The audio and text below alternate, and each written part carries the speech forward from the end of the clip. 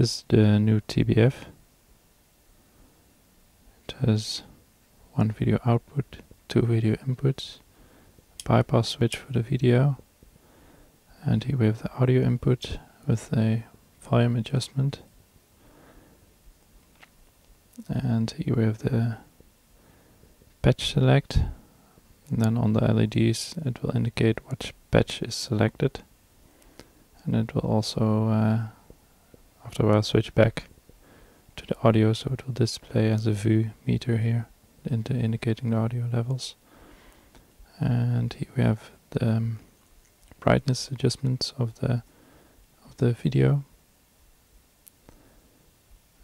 This is a tweak for the patches. And here with the vertical scroll of the video, incoming video. And this is the horizontal scroll. You can adjust with this variable capacitor.